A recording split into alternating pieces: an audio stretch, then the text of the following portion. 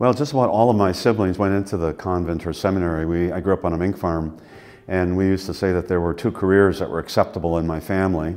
One was to be a mink farmer, and none of us wanted to be a mink farmer. And if you want to get into that story, I'd be happy to share with you why you wouldn't want to be a mink farmer.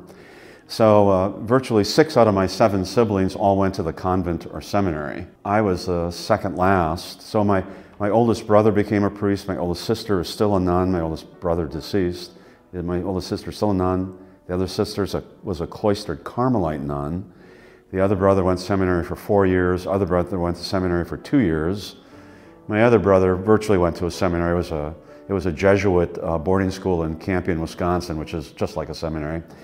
And then there was me. And actually, I think by that point, my parents were thinking like, no, we don't want all of our kids to go to the seminary. We want one to just stay home and go to high school like a normal high school kid. So there wasn't necessarily pressure on me to go to the convent or seminary, but my dad somehow thought that I was going to be the son that would run the mink business. And you know, I'm not quite sure why he would think that. I mean, I was a bit of a hippie and an alternative lifestyle guy, but he thought I had the eye and the ability to raise great mink like he did, and I just wasn't sure about that.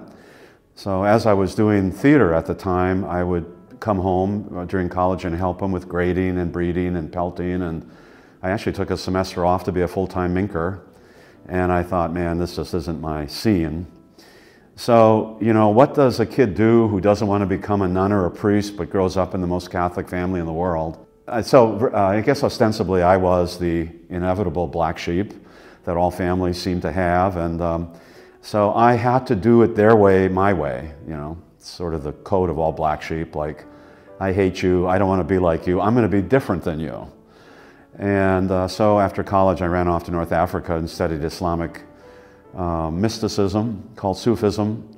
Sort of blew my poor dad's mind when he found out about that, because he was go to church every single day and say the rosary every single night, and so did I, right? That's how I grew up. I grew up doing that stuff. So I just leaped into mysticism, and I think I gave him a nervous breakdown, and eventually I found my way back to Wisconsin, and hey, here I am talking to you.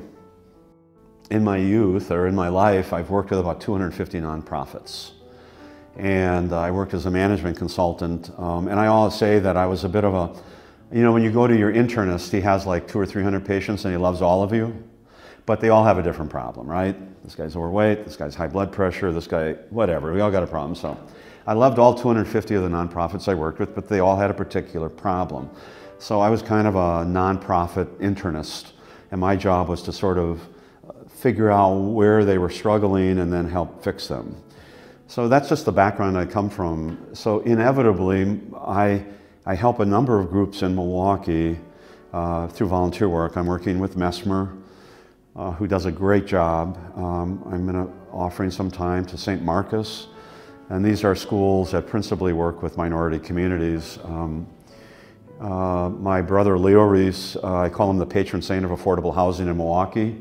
He ran Local Initiative Support Corporation for 10 years. I mean, I'm never gonna measure up to Leo's ability to support the inner city. So I just live in his reflected glory and tell people when I meet them, oh, I'm Leo Ries's brother, and then I get all these like cool points because I'm Leo's brother. But that's the guy who's really changing the quality of our community and building safer neighborhoods, and continues to do it. So I don't know necessarily if I'm doing a lot with our inner city, but what I'm hoping to happen through the Enlightened Gestures group, and certainly through the Commons and the work that we're doing, and I'll just say, you know, that in the Commons and the 300 college students we've worked with so far, about 40% of them are women, I think about 15 to 20% are minorities, and I'd ask anybody to touch those numbers in terms of startup education, in terms of entrepreneurship education. I mean, I gotta tell you, this startups, technology is the bastion of testosterone and white guys. That's it. When I go to these things, I look for a woman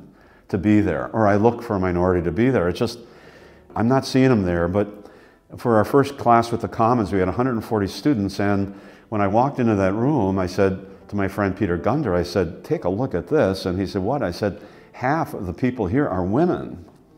I mean, they're women, and when you look at, I think 1% of all the people working for VCs are women.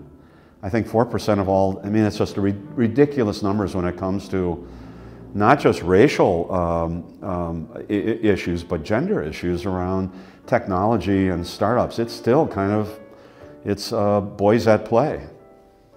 I mean, something's got to be wrong with it. Something is wrong with that, right? Somehow we're not getting ideas to the table because they don't reflect gender, I mean broad gender, and they don't always reflect race.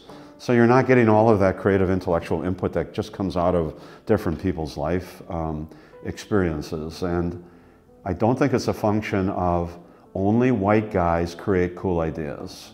I'm just not buying that.